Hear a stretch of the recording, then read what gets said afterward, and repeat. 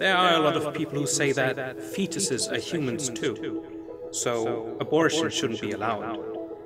There are a lot of situations where a mother wouldn't be able to raise her child based on her situation, and it depends on the father's situation too. But killing a baby that's come out of a body would be murder, right?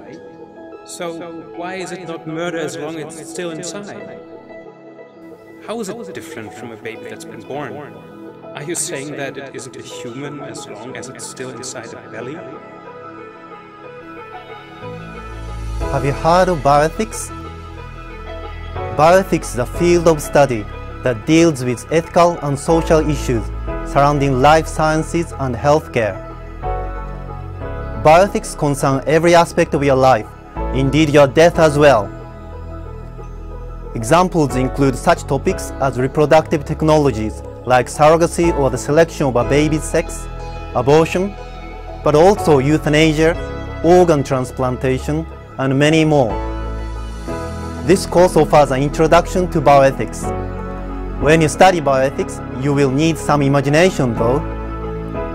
So I'll be using Manga to help you think imaginatively about bioethics and also to make clear that such issues are everywhere in our everyday life.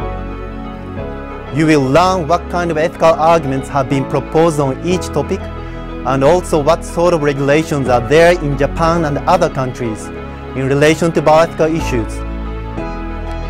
I hope that through this course you will better understand these issues and will be able to clarify your own thoughts about related arguments.